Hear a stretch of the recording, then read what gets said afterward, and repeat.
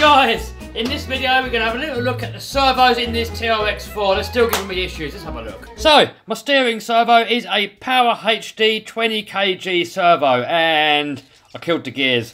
The gears finally gave way. I need a servo saver on this. I know a lot of people keep telling me, Kev, you don't need a servo saver, it's a crawler. But I do bash with this, and every servo I've ever put in here takes a beating and gets ruined. So I'm definitely going to have to fit a servo saver to this. If anybody in the comments knows of a servo saver that will fit this, let me know. Otherwise I'll just have to try and figure something out. So a lot of people do give me a hard time telling me I shouldn't be bashing it because it's a crawler. But the way I always look at it is it's a hobby, and this hobby's supposed to be fun. So whichever way puts the biggest smile on your face, that's the right way to do it. And bashing this crawler gives me a great laugh, so I'm not going to stop bashing it just because somebody says you're not supposed to. Also, I've got these two Power HD mini servos in here for the diff locks, and they kind of stopped working. So I'm going to have a little look there what's going on. I think the issue is that you cannot set any endpoints on this for the shift servos. So what that means is that these servos are under constant strain. They're always trying to force further than what they can go. So I need to try and fix that. I mean, people keep telling me, put a different radio on. I mean, I've got this Spectrum one here. That might work. But I'll use this radio here for all of these cars. And when we go out bashing, I really don't want to have to carry loads and loads of radios. I'd rather just be able to drive all my cars off of this one radio here. If I can't solve the problem, then yes, I will have to go to something like that. But what I've got here is a servo endpoint adjuster.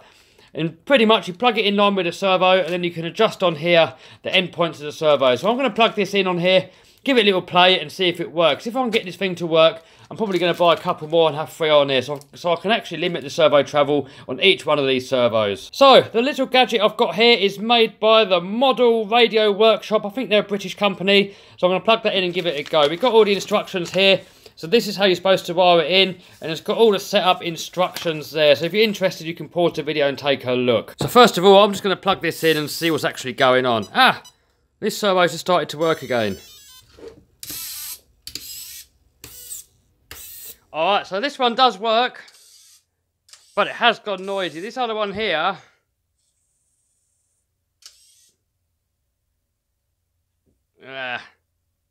it's just gone really weak. It can barely move under its own power. And I've loosened it off, so it's definitely not the screws pinching the case. So guys, I'm not sure on these Bluebird servos. I mean, I've got a load more coming. I will give them another chance just to see what happens. But this time, definitely with this thing attached, just to see what happens. So, I'm going to try it with a shift servo first. I think that's this one here. Let's just verify that by flicking the switch. Yes. I'm hoping if this works, I can fit all 3 of these under the hair. It might be a little bit tight, I don't know. So that goes in there. That goes in there. Alright, so that works again. So the idea is that we set the endpoints as little as possible so that the servo's under no strain. But I still want to be able to get obviously the high, low and the diff locks in. So the idea is finding the sweet spot of where the servo's not straining, but it's getting into the position where it wants to get in. So I'm just quickly going to have a little read through these instructions, then I'm going to put you back on. Ha! Easy! So, to set it up, you press both buttons at the same time until that little red light comes on. Then, you stick the servo into the position that you want to have it in, so we're in this position here. And then you can use the plus and minus to set where you want the endpoint to be. So obviously we want to get it so that it's in gear, so let's knock it out of gear. And we'll keep adding that until the thing jumps back into gear. Bit more.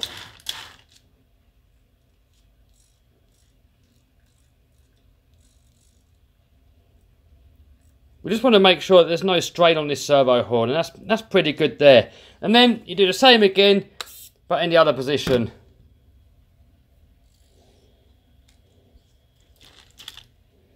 So minus, yep, plus. So if you go too far, see that's now forcing. You can see, I don't know if you can see it on the camera, but you can see the horn starting to deflect. So a bit less, bit less, bit less. So you want to make sure that shift does move to full travel.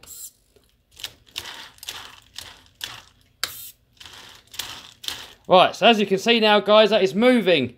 both ways, maximum travel, and there's no load on this servo now. So now this should actually solve the problems these servos keep burning themselves out. Well, I bloody hope so anyway.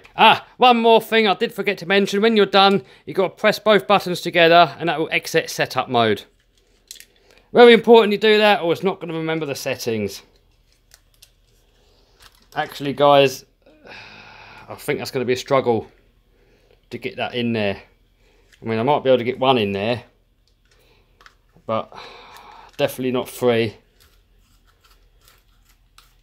Alright, so guys, that's too tight. I can't even screw the lid down properly, not without forcing it.